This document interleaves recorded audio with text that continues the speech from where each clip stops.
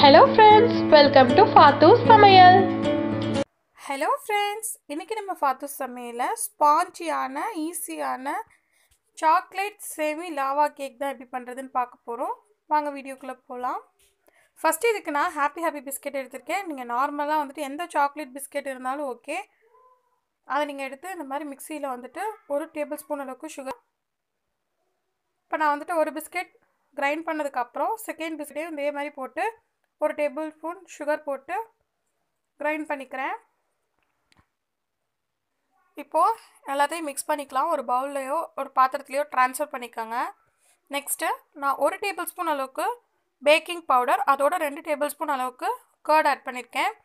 நான் முட்டை சேர்க்கல, தயிர் ஆட் பண்ணியிருக்கேன். இப்போ தேவையான அளவு மில்க் சேர்த்து அது வந்து நல்லா வந்துட்டு பீட் பண்ணி கேக்கோட டெக்ஸ்சருக்கு கொண்டு வரணும். நான் வந்து போட்டிருக்கிறது வந்து பார்த்தீங்கன்னா பேக்கிங் பவுடர் தான், பேக்கிங் சோடா இல்லை. பேக்கிங் சோடா போட்டால் இந்த அளவுக்கு வராது. பேக்கிங் பவுடர்னு நீங்கள் நார்மலாக டிபார்ட்மெண்ட் ஸ்டோரில் கேட்டால் கிடைக்கும். இப்போ இந்த டெக்ஸ்டருக்கு வர அளவுக்கு நல்லா மிக்ஸ் பண்ணிக்கோங்க. இப்போ நான் அது வந்து குக்கரில் செய்கிறனால குக்கருக்கேன். இந்த மண் வந்து கொட்டி வச்சுருக்கேன். சும்மா 1 சென்டிமீட்டர் அளவுக்கு கொட்டினா போதும். இந்த மண் ஆல்ரெடி நான் வந்து எப்படி ப்ரிப்பேர் பண்ணுறதுன்னு போட்டிருக்கேன். நெக்ஸ்ட்டு குக்கரோட மூடியில் அந்த ரப்பரையும் அடுத்து மேலே இருக்க விசிலையும் எடுத்துடணும்.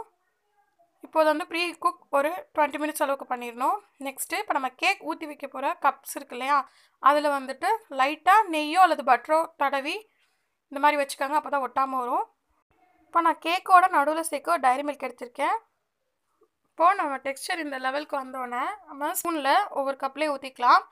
3/4 கப் நிரம்புற அளவுக்கு தான் ஊற்றணும். ஃபஸ்ட்டு நான் 1/4 கப் அளவுக்கு ஊற்றிட்டு 2 டைரி மில்க் சிப்ஸ் அதில் போட்டுட்டு மேலே 1 ஸ்பூன் அளவுக்கு ஊற்றிக்கிறேன். நடுவில் பார்த்தீங்கன்னா அது நல்லா க்ரீமியாக இருக்கும். இது வந்து லாவா கேக் மாதிரி வராது, பட் செமி லாவா கேக் மாதிரி இருக்கும். சாப்பிடும் போதுட்டு நல்லா க்ரீமியாக இருக்கும். இந்த மாதிரி நல்லா தட்டி விடுங்க ஈவன் ஆகிறதுக்காக. இப்போது நம்மக்கிட்ட நார்மலாக வந்துட்டு இருக்கிற எல்லா கப்லேயும் இந்த கேக் செய்யலாம். ஸோ அதே மாதிரி ஸ்பூன் விட்டுட்டு டைரி மில்க் சிப்ஸ் போட்டுட்டு மேலே திரும்பி சீல் பண்ணிக்கலாம். இப்போ இதையும் தட்டி விட்டு ஈவனாக எல்லாத்தையும் இந்த மாதிரி 4 கப்பில் நான் பண்ணி வச்சுருக்கேன். இப்போது இது வந்து செட் ஆகிட்டு நம்ம வந்துட்டு ப்ரீ குக்கான குக்கரில் இதை வந்துட்டு உள்ளே வச்சிடலாம்.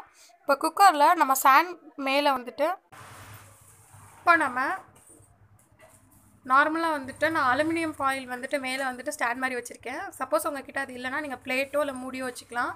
இப்போ செட் பண்ண எல்லா கேக்ஸையும் வந்துட்டு உள்ளே வச்சுக்கலாம்.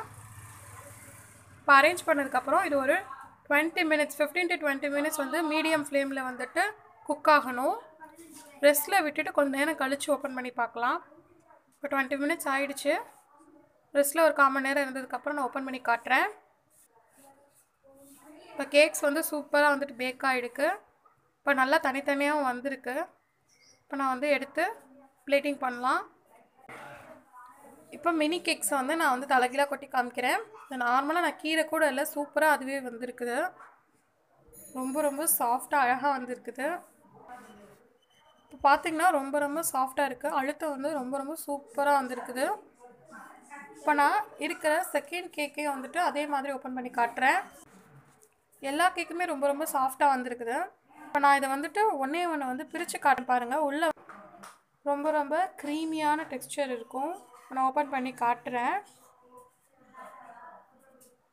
வாவ், சூப்பராக வந்திருக்கு. என்ன வியூவர்ஸ், இன்றைக்கி வீட்டில் இருக்க ஈஸியான பொருள் வச்சு எப்படி வந்து சூப்பரான கேக் பண்ணான்னு பார்த்தீங்களா? இந்த வீடியோ உங்களுக்கு கண்டிப்பாக பிடிச்சிருந்தா மறக்காமல் ஃபாத்து சமையலை சப்ஸ்கிரைப் பண்ணுங்கள். நீங்களும் உங்கள் வீட்டில் செஞ்சு பாருங்கள். தேங்க்ஸ் ஃபார் வாட்சிங்.